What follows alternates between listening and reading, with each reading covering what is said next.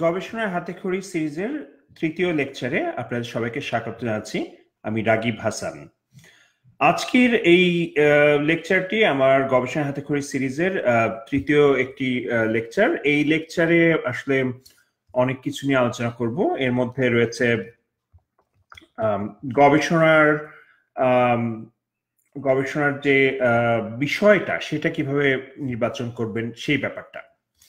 আসলে আমরা গবেষণা করতে গেলে অনেক ক্ষেত্রে আমরা গবেষণার বিষয়টা কিভাবে নির্বাচন করতে পারি সেটার পিছনে অতটা সময় দেই না শুরুতে, কিন্তু এটা গবেষণার জন্য খুবই গুরুত্বপূর্ণ একটা ব্যাপার। তো আমাদের আগের দুটো পর্বে আমরা দেখেছি যে গবেষণাটা কেন করা দরকার, গবেষণা কাকে বলে, গবেষণার ধাপগুলো কি কি, এবং গবেষণাটা কেন করা দরকার। তারপর আমরা দেখেছি যে গবেষণা শুরুর আগে কি কি জিনিস শিখতে হবে। তো এইগুলো যদি পার হয়ে আসতে পারেন, তারপরে এরপরের ধাপটা হচ্ছে কি বিষয়ের উপর গবেষণা করবেন সেটা। গবেষণা করার জন্য তো অনেক কিছু থাকতে পারে, তো আপনি কি করে বুঝবেন যে গবেষণা কোন বিষয়ের উপর করতে হবে। তো অনেকেই হয়তো ভাবেন যে খুব অ্যাবস্ট্রাক্ট কিছুর উপর একটা গবেষণা করা যাক, তাহলে গবেষণা করে আগামী 500 বছর পরে হয়তো ওই গবেষণাটা কাজ লাগবে বা এরকম কিছু। তো সেটা করা ঠিক আছে, কিন্তু আসলে গবেষণাটা করা উচিত এমন বিষয়ের উপর যেটার ব্যবহারিক ও প্রায়োগিক দিকটাই গুরুত্বপূর্ণ। এর পেছনে আসলে অনেকগুলো কারণ আছে। একটা কারণ হচ্ছে গবেষণা যদি আপনি খুব এমন একটা বিষয় করেন যে বিষয়ে আসলে কারোরই কোনো কাজে আসছে না এখন, তাহলে সেই বিষয়ে আপনার গবেষণার জন্য যে অর্থায়ন বা ফান্ডিং পাওয়া সেটাতে সমস্যা হবে। সেই গবেষণায় অন্যান্য মানুষের আগ্রহটা অতটা বেশি থাকবে না। তো সেই কারণে আপনার গবেষণার বিষয়টা খুব ভেবেচিন্তে নির্বাচন করতে হবে। তো আজকে আমরা গবেষণা হাতেখড়ি বইটার যে চ্যাপ্টারটা আছে, কত নম্বর দেখি, 1 2 3 4 5 6 নম্বর চ্যাপ্টার। 6 নম্বর চ্যাপ্টারে আছে যে গবেষণার বিষয়টা আপনারা কিভাবে নির্বাচন করবেন সেটা।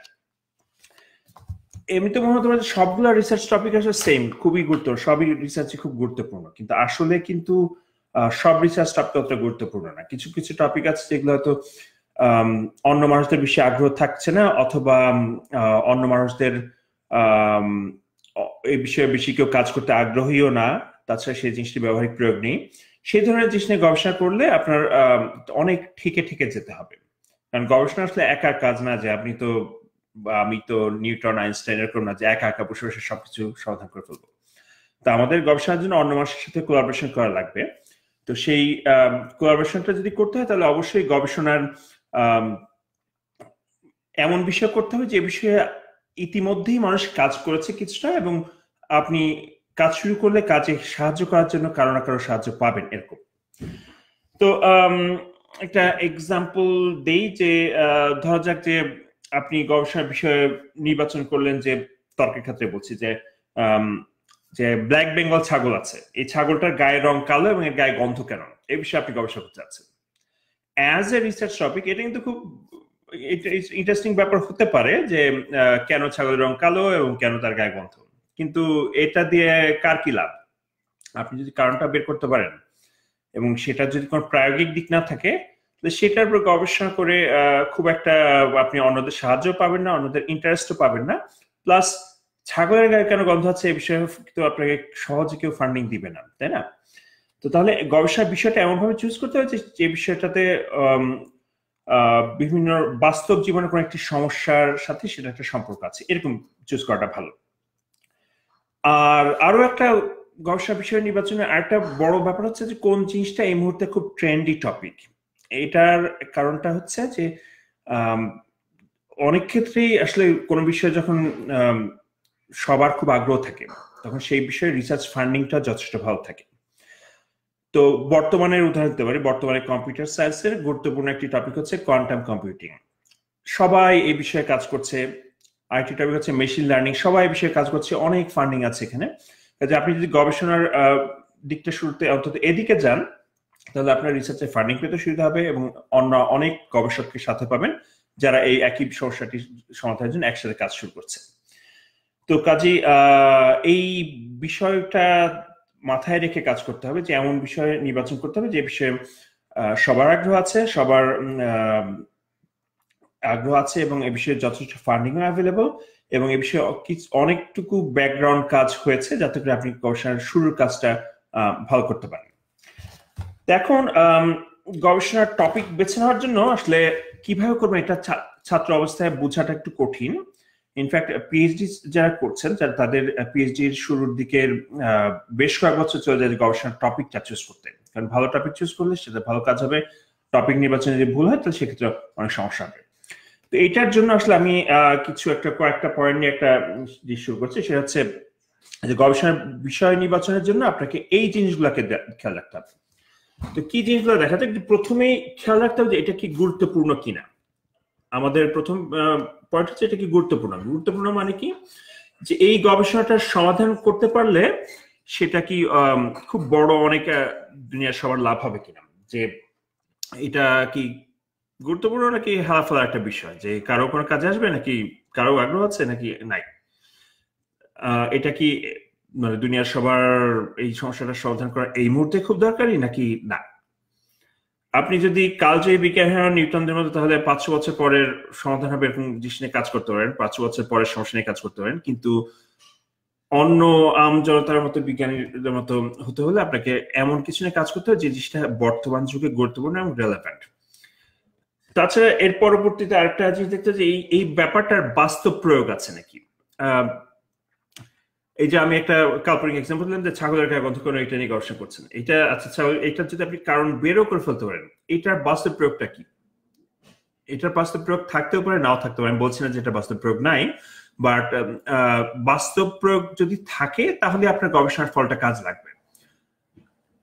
না হলে আপনি একটা অনেক কষ্ট করে একটা কাজ করলেন, সেটা গবেষণা থিসিসের মধ্যে পড়ে রাখলো, আপনি অনেক কয়েক বছর চেষ্টা করে একটা কাজ করলেন, কিন্তু সেটা আপনি আর আপনার সুপারভাইজার ছাড়া আর কেউ করলো না, সেই গবেষণা করে লাভটা কি। তো কাজে অবশ্যই বাস্তব প্রয়োগ লাগবে।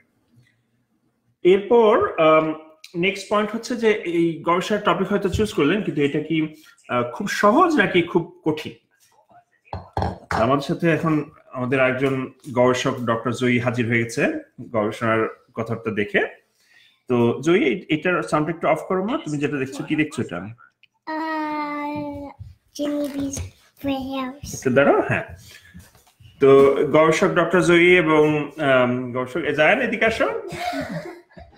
জায়ানও হাজির হয়ে গেছে। হ্যাঁ, তো সবাইকে হাই বলো। কেমন আছো বলো। তুমি কেমন আছো জয়ী? জায়ান তুমি কেমন আছো? এই কেমন আছো ভালো?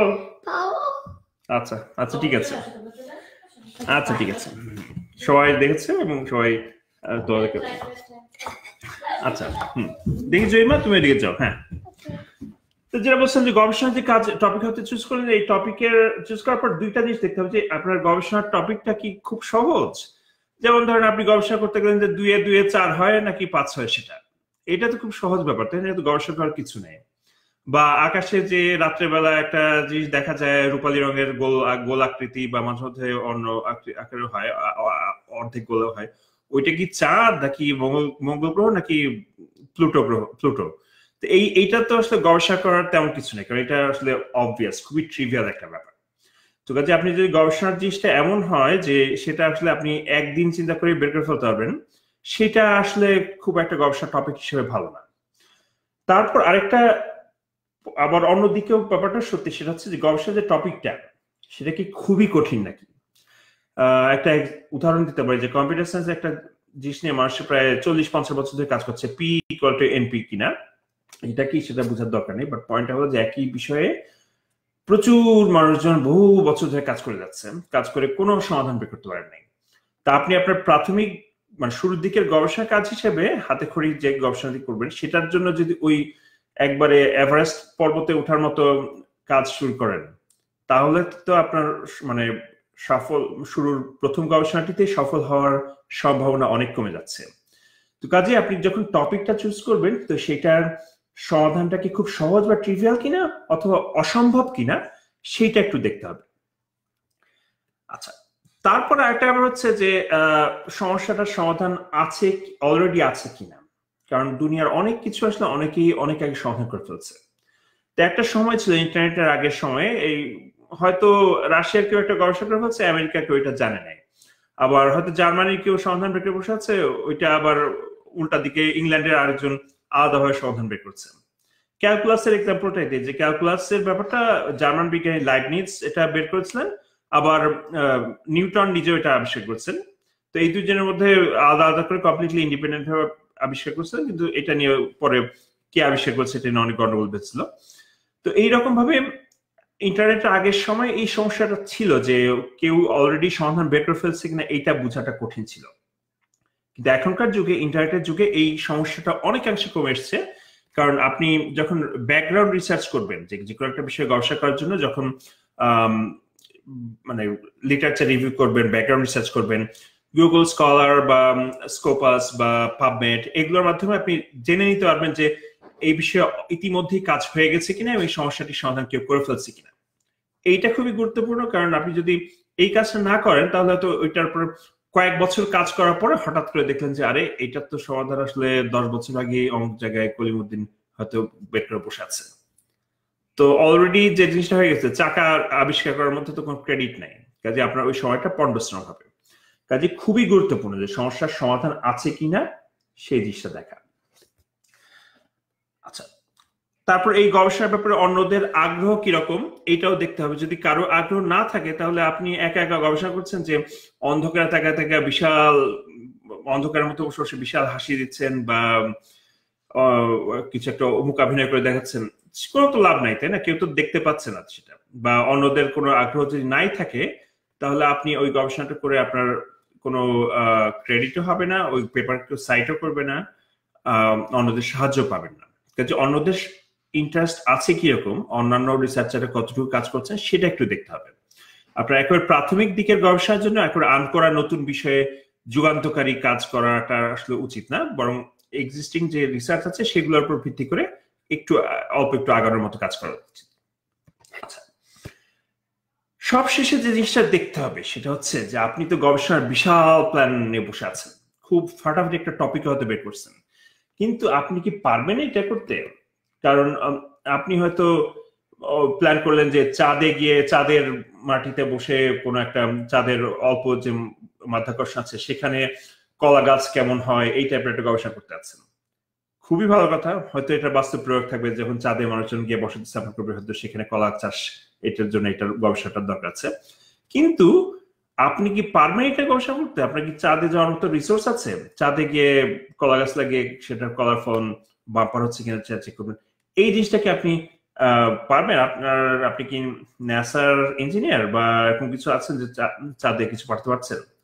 তো এই রিসোর্সের ব্যাপারটা, যে গবেষণা করার জন্য আপনার যে রিসোর্সটুকু দরকার, যে সাহায্য দরকার, যে রিসোর্স দরকার, ফান্ডিং দরকার বা অন্য জিনিসপত্র দরকার, বিভিন্ন লিটারেচার রিভিউ করার জন্য পেপার অ্যাক্সেস দরকার, এই জিনিসগুলো আছে কিনা এইটা আপনার অবশ্যই আগে একটু খেয়াল রাখতে হবে। যে আপনি যে বিষয়ে গবেষণা করবেন সেই বিষয়ে কাজ করার মতো আপনার নিজের দক্ষতা, নিজের পড়াশোনা, নিজের ব্যাকগ্রাউন্ড রিসার্চ, নিজের বিভিন্ন রিসোর্স এগুলো আছে কিনা তা দেখতে হবে। তা না দেখে যদি করে ঝাঁপায় পড়েন মনের বিশাল উৎসাহে, একটু পরে গিয়ে আপনার বিভিন্ন জিনিসের অভাবে অনেক বাধাগ্রস্ত হবে। কাজে সবচেয়ে শেষে এবং কিন্তু যথেষ্ট গুরুত্বপূর্ণ একটা বিষয় হচ্ছে যে এই রিসোর্সটা আছে কিনা। তো সব শেষ করবো হচ্ছে আমার শ্রদ্ধেয় পিএইচডি অ্যাডভাইজার প্রফেসর মেরিয়ান মিন্সলেটের একটা কথা নিয়ে। আমি যখন পিএইচডি করছিলাম তখন শুরুর দিকের কয়েক বছর কেটেছে পড়াশোনা করে এবং কোর্স ওয়ার্ক করে, তারপরে হচ্ছে যে পিএইচডি টপিকটা কি সেটা বের করার জন্য। তো সেই সময় উনি আমাদেরকে একটা কথা খুব ভালোই সবসময় বলতেন, সে হচ্ছে যে don't work on solutions in search of A problem. তার মানে হচ্ছে যে কোনো একটা বিষয় হয়তো প্রবলেমই না, মানে এটা হয়তো কোনো বাস্তব জীবনে কোনো সমস্যা না, কিন্তু ওই জিনিসটা সমাধান বের করে তারপর ওইটাকে সমস্যা হিসেবে সাজিয়ে গুছিয়ে একটা রিসার্চ করে, এই ধরনের রিসার্চ আসলে কোনো ভ্যালু নাই। রিসার্চ করতে হবে এমন কিছু যেটা আমাদের মানুষের বিশ্বের মানুষের দৈনন্দিন জীবনে হোক বা ভবিষ্যৎ জীবনে হোক অনেক মানুষের অনেক কাজে আসবে। সেরকম যদি একটা গবেষণার টপিক বের করতে পারেন সেটা আপনার ভবিষ্যতে অনেক অনেক কাজে আসবে। আর যদি খুব উল্টাটা করেন যে উল্টাটার মতো solution in search of A problem যদি বের করেন, তাহলে হয়তো আপনি একটা খুব চমৎকার একটা সলিউশন বের করবেন, কিন্তু বাস্তবে সেটা কোনো প্রয়োগও হবে না, কেউ সেটাতে ইন্টারেস্টও দেখাবে না, আর ওইটা নিয়ে ভবিষ্যতে আর কোনো আগানো যাবে না। কাজেই গবেষণা করার আগে সব প্রস্তুতি নেওয়ার পরে একটু সময় নিয়ে গবেষণার টপিকটি নির্বাচন করেন, গবেষণার যে বিষয়টি সেটি নির্বাচন করেন। সেটি নির্বাচনের জন্য আমি যে ফর্মুলাগুলো বললাম, যে সমস্যাটা কি গুরুত্বপূর্ণ সমস্যা কিনা, নাকি এমনি এমনি সমস্যা, দুর্ভাত সমস্যা, এটা কি বাস্তব জীবনের প্রয়োগ আছে কিনা সেটা দেখবেন। সমস্যাটির সমাধান কি খুব বেশি সহজ নাকি খুব বেশি কঠিন আর কিনা সেটা দেখতে হবে। আরো দেখতে হবে যে সমস্যাটির ইতিমধ্যে কেউ সমাধান করে ফেলছে কি না সে ব্যাপারটা। এবং সবশেষে দেখতে হবে যে সমস্যাটার সমাধান করার মতো যথেষ্ট রিসোর্স আপনাদের আছে কিনা। তো যাই হোক, এই ছিল হচ্ছে আজকের টপিকের বিষয়। এখন আমি 2-3 মিনিট সময় নিতে যাচ্ছি যে আপনাদের বিভিন্ন প্রশ্নের জবাব দেওয়ার জন্য। তো আপনাদের যদি প্রশ্ন থাকে তাহলে কমেন্টের পাতায় সেটা করে ফেলতে পারেন। একজন দেখছি যে একজন রাফি মুনিম প্রশ্ন করেছেন যে how to start publication reading when supervisor gives a completely new topic which has not been worked on yet. মানে প্রশ্নটা হচ্ছে এরকম যে ধরেন আপনার রিসার্চের জন্য আপনার বস মানে আপনার প্রফেসর বা অন্য কাউকে জিজ্ঞেস করলেন যে কি বিষয়ে রিসার্চ করবেন, তো সেই রিসার্চ আপনার প্রফেসর হতে হয় কমপ্লিটলি নতুন, মানে একেবারে আনকোরা একটা টপিক বের করে বলেন যে এই বিষয়ে দুনিয়ার কেউ কাজ করেনি, এই বিষয়ে কাজ করতে হবে। তো তখন সেখানে কিভাবে শুরু করতে হবে? তো সেটা আসলে দুনিয়ার যে কোনো কিছু আসলে আকাশ থেকে পড়ে না, সবকিছুরই কিছু ব্যাকগ্রাউন্ডের ব্যাপার থাকে। তো সেই ক্ষেত্রে আপনার সেই টাইপের কোনো গবেষণার টপিক যদি আপনার ঘাড়ে চাপিয়ে দেওয়া হয় বা আপনি নিজে নির্বাচন করেন, তাহলে আপনার দেখতে হবে যে ওই জিনিসটার সাথে সম্পর্কিত আর কি কি জিনিস আছে। তো সেটার কমপ্লিট ব্যাকগ্রাউন্ড নলেজটা পাওয়ার পর তারপরে আপনি সে বিষয়ে আমি যে বাকি ধাপগুলো বললাম সেগুলোর উপর কাজ করতে পারেন। আচ্ছা, আর কোনো প্রশ্ন আসলে আমার এখানে বুঝতে পারছি না আর কোনো প্রশ্ন আছে কিনা। আমি আমার ফোন থেকে দেখে নিই যে আর কোনো প্রশ্ন আছে নাকি। আচ্ছা,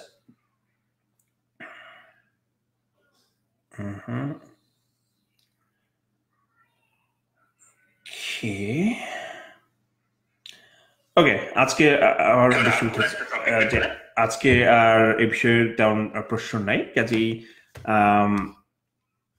আমি নিজে আর কয়েকটা ব্যাপার একটু বলে নিই যে গবেষণার কাজটা আপনারা আগামী লেকচারগুলোতে কি দিব। নেক্সট লেকচারটা খুব গুরুত্বপূর্ণ হবে, সেটা হচ্ছে যে গবেষণার পরিকল্পনা কিভাবে করবেন, যে গবেষণার যে রিসার্চ প্রপোজাল সেটা কি করে লিখতে হবে। সেটা যে রিসার্চ প্রপোজালটা লেখার অনেক ব্যাপার থাকে, যে রিসার্চ প্রপোজালটা অনেক সময় অনেক দেশে মাস্টার্স বা পিএইচডি ভর্তির আগে একটা রিসার্চ প্রপোজাল লিখতে হয়।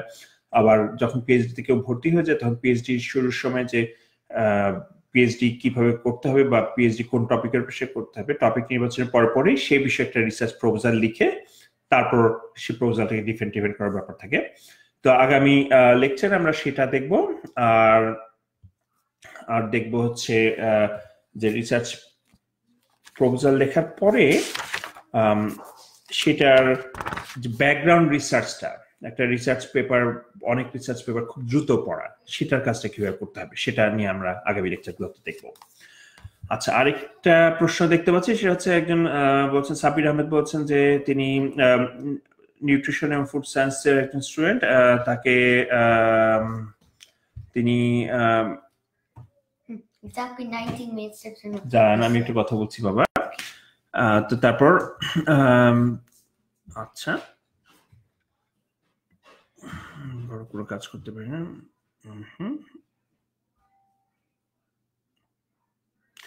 আচ্ছা, তাহলে আচ্ছা, এটা আসলে প্রশ্ন না, উনি একটা কমেন্ট করছেন, তো ওনার সাথে সেটা সে বিষয়ে পরে যোগাযোগ করবো। আর একজন বলছেন যে এই কোর্সটা কি শিক্ষক.com এ দেওয়া হবে কিনা। হ্যাঁ, আমি চেষ্টা করছি শিক্ষক.com এ এই বিষয়ের ওই কোর্সের সবকিছু একসাথে গুছিয়ে দেওয়ার জন্য, অচিরেই সেটা দিব বলে আশা রাখছি। তো ঠিক আছে, আজকে যদি আর কোনো প্রশ্ন থাকে তাহলে আজকের মতো এখানেই শেষ করছি। সবাই এই বিষয়ে আগামী লেকচারের আগে যেটা করবেন, যে আপনার যে বিষয়ে গবেষণার টপিক নিয়ে কাজ করতে চান সেই বিষয়ে লিখতে পারেন যে আপনি কম্পিউটার সায়েন্স রিলেটেড বিষয়ে আমার নলেজ আছে, সো আমি এই বিষয়গুলোতে যদি আপনি কোনো একটা টপিক লিখেন সেটার গুরুত্বপূর্ণ কিনা বা সেটার এই বিভিন্ন যে গবেষণা বিষয় নির্বাচনের যে পয়েন্টগুলো বলছে সেটার আলোকে হয়তো আপনার টপিকটা কেমন সেটার ব্যাপারে একটু সাহায্য করতে পারবো। তো আপনার যদি সেরকম কোনো প্রশ্ন থাকে এই এই লেকচারের কমেন্ট সেকশন সেটা লিখেন। আর এইটার আমি অচিরেই ইউটিউবে দিয়ে দিব, কাজেই আপনার যদি পরে ইউটিউবের থেকে দেখাটা সহজ মনে হয় তাহলে সেখান থেকে দেখে নিতে পারবেন। তো আজকে এই পর্যন্তই। গবেষণা রাজ্যে আপনাদের অভিযাত্রা সফল হোক, সহজ হোক এবং আরো বাংলাদেশে আরো প্রচুর গবেষক এর মাধ্যমে শুরু হোক। তো ঠিক আছে, আজকে এখানেই শেষ। আপনার সবাই ভালো থাকুন। আমরা পরের লেকচারটা কবে এই সপ্তাহের মধ্যেই দেওয়ার চেষ্টা করব এবং চোখ রাখুন আমার ফেসবুক পাতায়। ধন্যবাদ।